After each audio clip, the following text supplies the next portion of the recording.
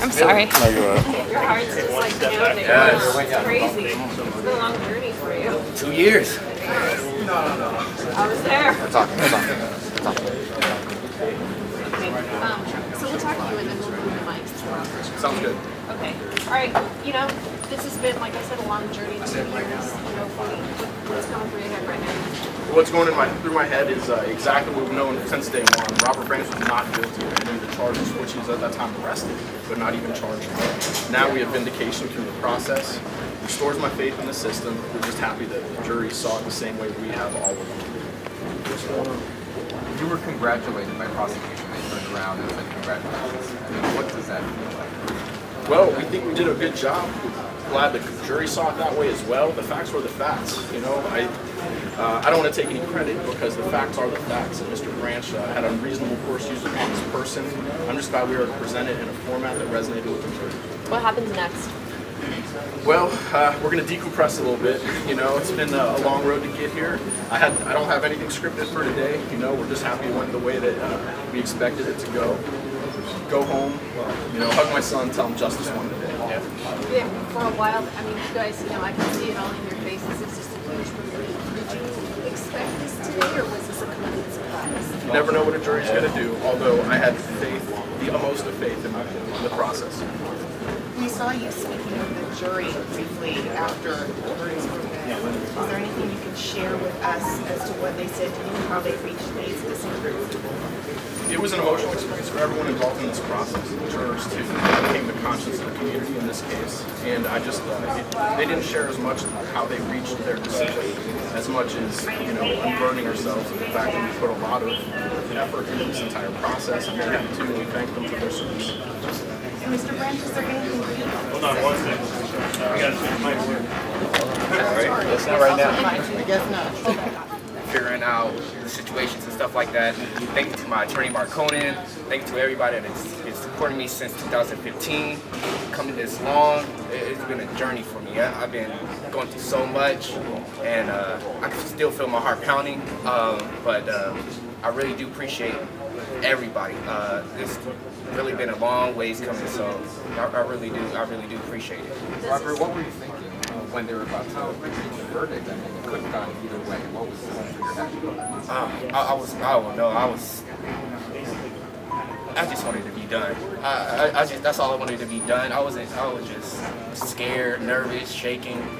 But when I heard the first not guilty, I was like, oh, that's a relief. And then it kept going on and on and on. And I was like, oh, thank God. And everything just came in play, and they actually figured out, the jury figured out, well, definitely I'm not guilty of all the charges that Mr. Paul Ward did on that day. So I'm just thankful.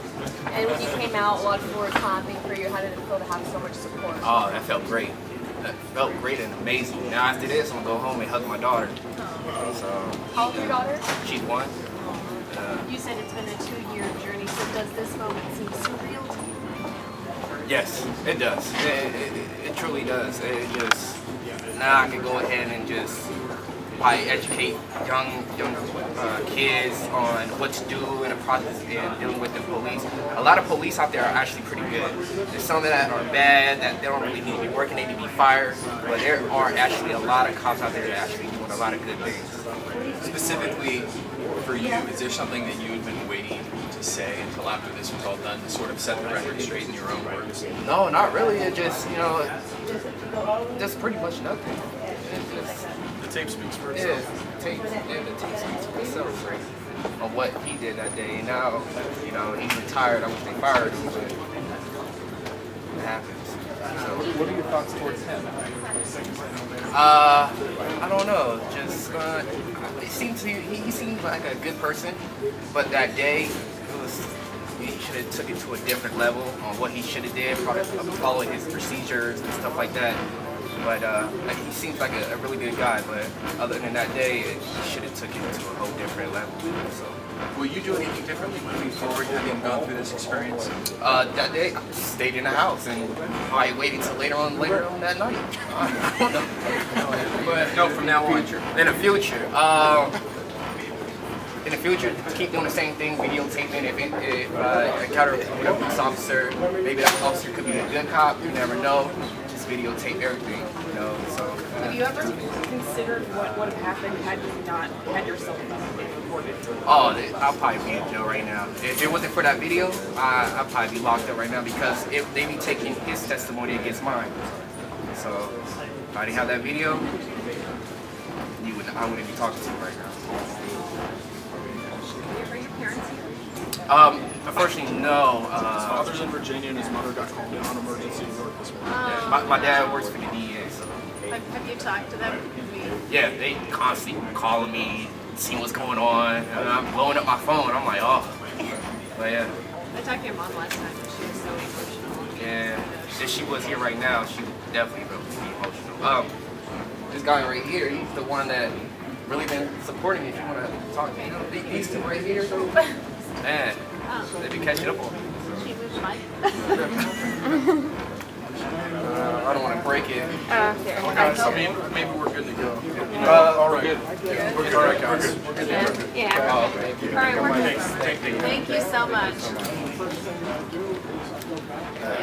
You hung in there. You're fine. Look at the jury's deliberations while I'm not there and think what it was to them. I think they're the best judges. Some of the kids here would come down like, oh God, stop crying. Consideration of the evidence, but these cases are very, very difficult. Very difficult for both sides. As far as the nature of the evidence, and again, in this case, the jury paid close attention, took their time in deliberations. The jury was out for a day and a half of deliberations, so we certainly appreciate their efforts, even if we respectfully disagree with the results. Robert Branch, Yes. he said that were it not for that video, he felt that this would have gone completely different direction. Do you feel that way too? I mean, how powerful was this piece of video to you? I think it was a very important piece of evidence for both sides in their evaluation of the case, and certainly it was for the jury as well. So we live in an age now where we have cell phones, and people are recording, as I'm being recorded right now, and people go and see incidents taking place, and even if they're not involved in the incident, what do we always see happening right now, right? Everybody goes to their phone. Sometimes on a personal level, I wish people would like call 911 or somehow help out people instead of just like videoing things, but this is our new reality. It'll be the reality for, the rest of our lives, where when things are happening in some way, shape, or form, there'll be surveillance cameras or cell phones. There's a greater chance of documenting stuff. Okay. What's the takeaway here for people watching at home who may encounter an off-duty police officer? Well, that's interesting that you asked the question the way that you did, and that's one of my great concerns in this case. Okay, from the very beginning, okay, retired detective Ward was on duty. He wasn't off duty. He certainly was plain clothes. Okay, my advice I can give to anyone is just obey the law. Okay, be respectful in your interactions with individuals. If you have a concern as to how a contact is proceeding, understand that, okay? Obey lawful instructions. Make sure officers are on scene and handle it appropriately in that fashion. But I don't think people necessarily understand that Ward was on duty. Okay, that's all the evidence that came out in the trial, that he was on duty. He was coming back actually from an interview on one of those child abuse cases. But whether you're on duty or off duty, plain clothes or uniform, law enforcement officers still have full police powers. So that's important. So why did this go the way it did, in your opinion? As far as the way it did, I certainly won't speculate for Mr. Branch as far as his side of the interaction. Mr. Ward testified as to the procession of events, the driving that he witnessed, the decisions he made in contacting Mr. Branch. And remember, you have the video, okay, which you've already spoken about. But what's interesting is, I don't know if there's the right word, but we still don't have any video or documentation of anything that preceded that portion of the incident. We certainly do have that. So do you think that that piece of video in that aspect worked against you in this case? I think that people who aren't necessarily educated on use of force, of the law, okay, of use of force, arrest powers, things like that. If you didn't know anything about the case, if you didn't know anything about the evidence, if you weren't sitting in that courtroom every day, if you only got your information from social media, various social media platforms where people have their own bias motivations for what they put, things out or how they frame it, and you just saw that video and just those snippets of it, I can understand somebody seeing that for the first time going, oh, that's concerning. You know, what's going on there? Okay, I totally understand that. That's why it's important. That's why we have juries, to make sure that they get as much of the story as we can to let them make a full, educated decision based upon all the evidence and the law. And good that the jury got it right. And have you spoken to Officer Ward? He's retired now. He's not. I told you I'd spend some time with you, but I didn't contact him. How's it been? Well, I'm going to speak to him as soon as I'm done with you. Oh, I got it. So I haven't contacted him yet, so I can't speak to him. Okay?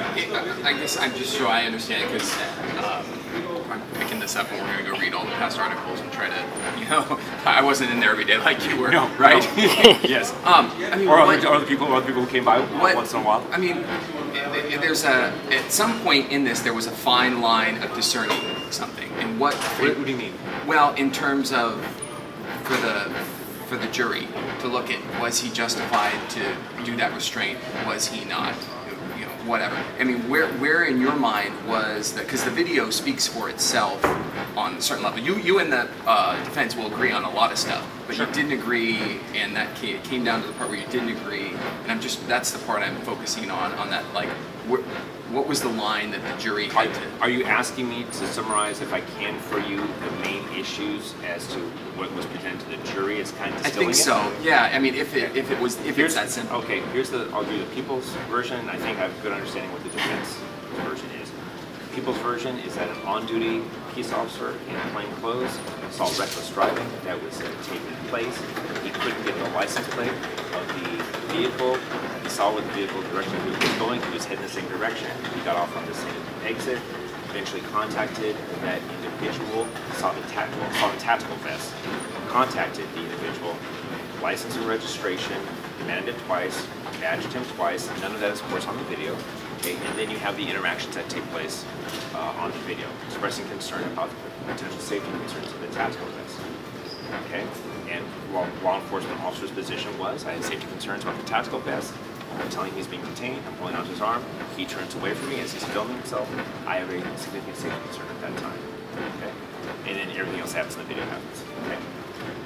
Defense argument in the case was not reckless driving. Somebody who got upset about their car almost being hit, okay, intentionally did not radio in, intentionally contacted him at the location, being upset, being angry, and basically then escalated the situation by doing so. I think that would be the defense argument. So it really comes down to the analysis, okay, was the contact, first of all, lawful? Okay, and secondly, even if the contact was lawful, okay, did Detective Ward use reasonable force in his interaction with Mr. Branch to subdue Mr. Branch? Okay, and clearly the jury has spoken on those issues. All right, That's better. Great. Thank Cool. you. All right. thank you guys.